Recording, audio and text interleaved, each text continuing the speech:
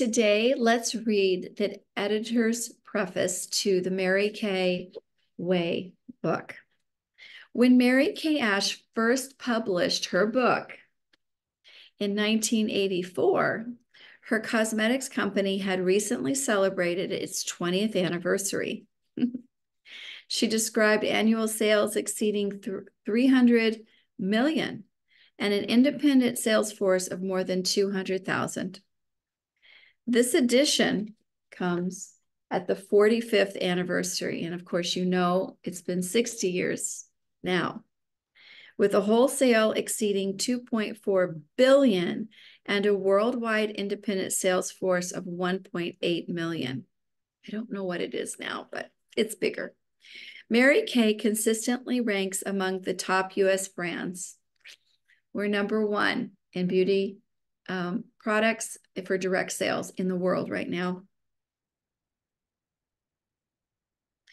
We at Mary Kay are very proud of her legacy and excited to share it with you in this new edition of her most important book. The principles in this book are the foundation for everything we do and are responsible for the dramatic growth of the business and its worldwide reputation in the years since Mary Kay Ash founded what she called her dream company in 1963. I would have been 4 years old. Now you know my age.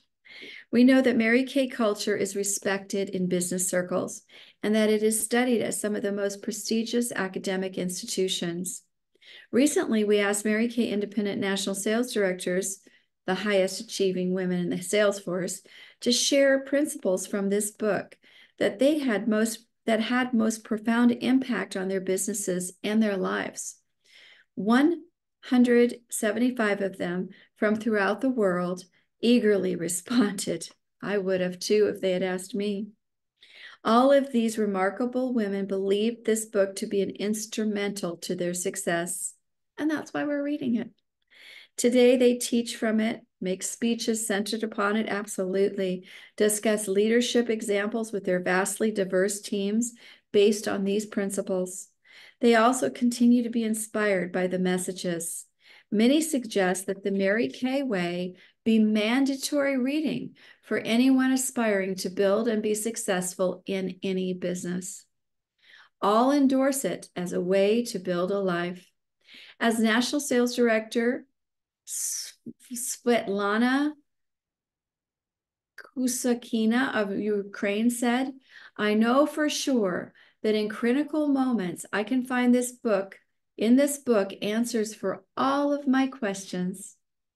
For one national sales director in the United States, it had been a few years since she'd picked up her beloved dog-eared copy of her first edition of the book.